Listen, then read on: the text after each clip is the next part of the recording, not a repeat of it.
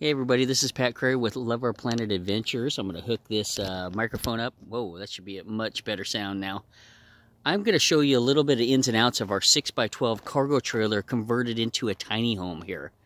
Really cool setup. We took a cargo trailer from Trailers Plus, Interstate Trailers Plus, a Pro Series, which there's three things you want to look for in a cargo trailer. You want to look for, number one, I'm going to step up here, aluminum one-piece roof. That's important right there. Make sure that you have a roof that's going to last a long time. It's one-piece aluminum all the way across.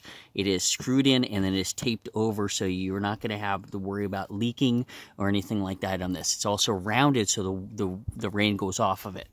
It's got the cool lights up top. Also, you want to make sure that you get good axles. This one has Dexter axles. Okay, it's also a torsion axle, so it's going to be really smooth going down the road. Number three is you want to make sure that your channel tongue is all the way through the frame. Yeah, it's welded all the way through, so it's going to be really strong. And there's also a number 4 on this. This is 0.30 aluminum, not 0.24. Which a lot of them have riveted, which is really nice. It doesn't have the clean look as much as like without rivets, but I like it. It gives it a good look. We have windows in this one. We put in a 12 by 30, a 30 by 30, and over on this side, we've got two 15 by 30s. So we did that. We installed the trailer brake, and then we installed the trailer brakes right here.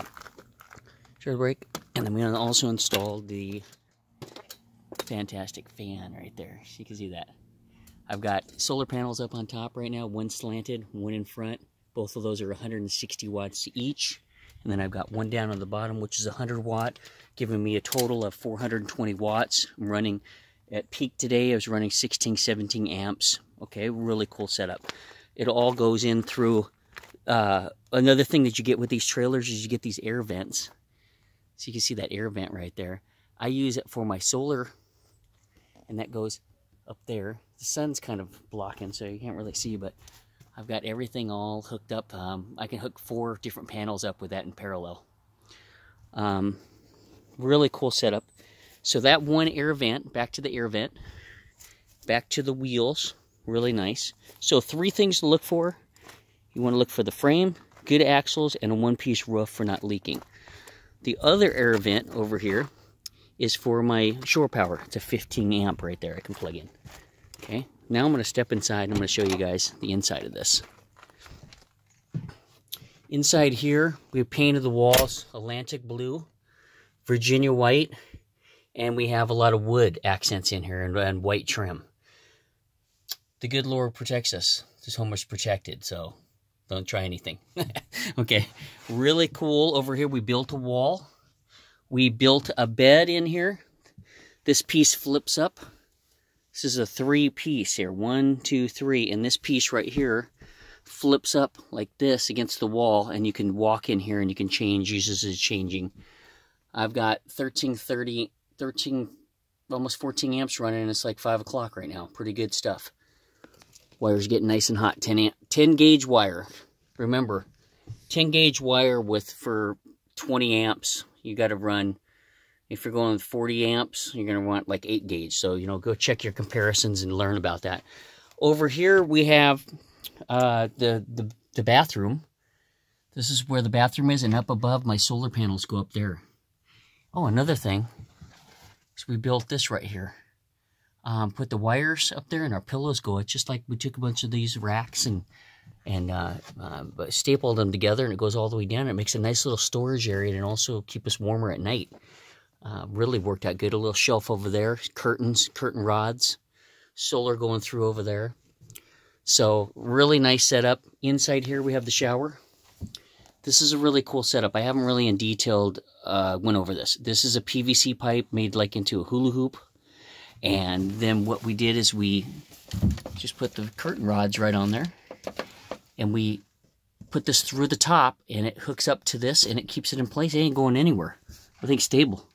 Got the lights. Got 2 of them. Just click them on. So this thing goes all the way around. Take a shower. We stand in that bucket right there. The water goes in there.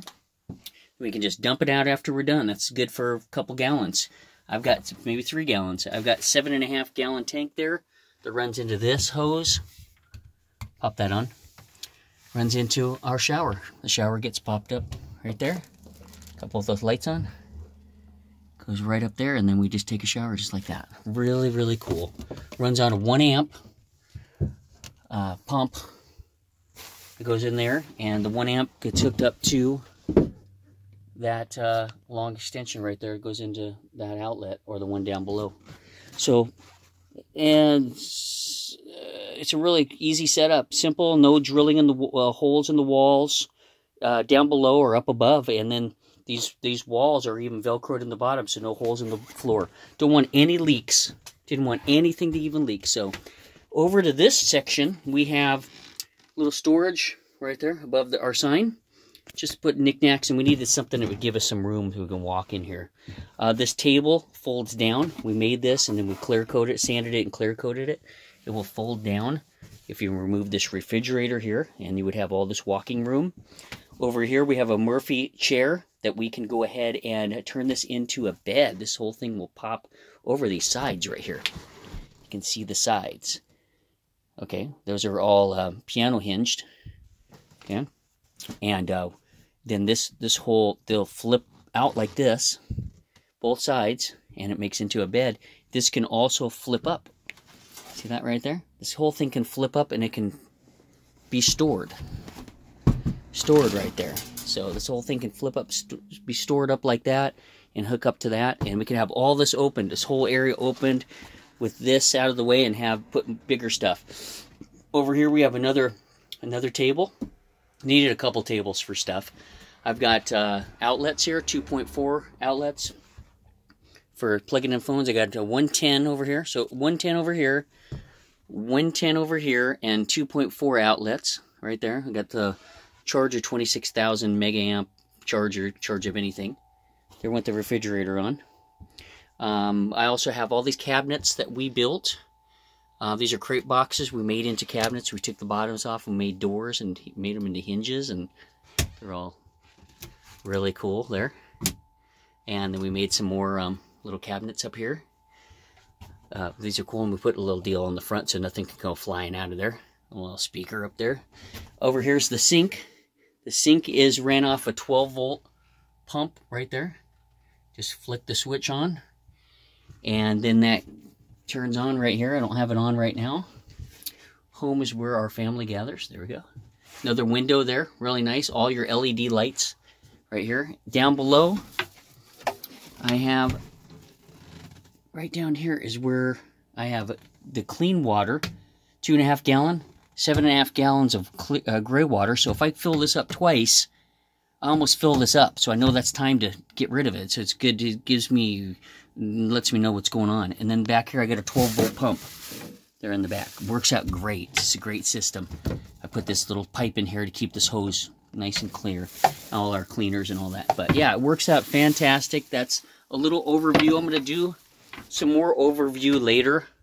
You know, we did some tie-ups for pillows. We try to make as much space as we possibly can in here. We got 3 different levels on this fantastic fan.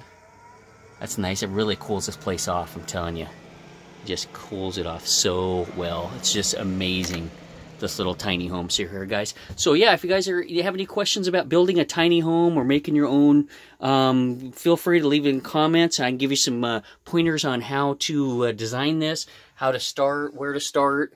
You know, make sure your trailer's got 3/4 inch floors. This has got a 3/4 inch plywood. That's important. 3/8 on the wall. So real good. We insulated them all. So thanks, guys. Happy trails. Talk to you soon. Take care. Please subscribe, share, and like this video.